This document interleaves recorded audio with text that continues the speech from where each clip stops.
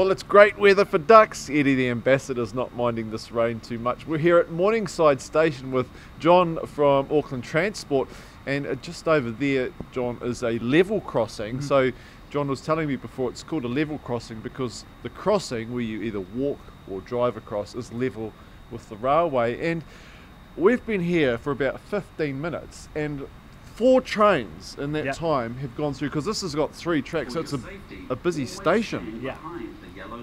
And that was just a safety message. So safety at level crossings, John, is really important. Absolutely. You know, here in Auckland we have trains running like a lot, you know, in both directions. So it's really important that when you're walking to or from a station that you're really safe getting around.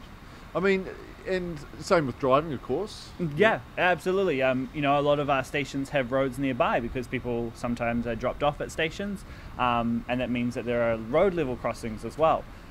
So it's really important that people who are either a passenger or driving need to make sure that they're being safe in vehicles around level crossings. It's a well set up crossing. I mean, there's lights, there's arms, there's even gates that automatically shut. But you know, it's still important to be aware of what's going on around you, isn't it? Absolutely. You know, no matter if you're in a car or you're walking, you need to make sure you're listening to the bells and alarms, the barriers. Don't go against the rules, and make sure that you're just keeping an eye out.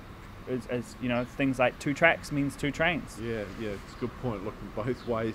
And I noticed, because these are electrified trains, see the rail lines overhead, so they're really quiet. Absolutely. You know, our trains are electric and modern, which means they are fast and quiet, which is great when you're on board, but when you've got to be safe around trains, that's really important too. So if you're got your music in, maybe turn that off while you're crossing and keeping it out, or take at least one ear out just to make sure you're aware of what's going on, because they do come up and they are very quiet. Yeah, and it's busy, especially in a place like here at Morningside. Hey, thanks, John. No worries, happy to help.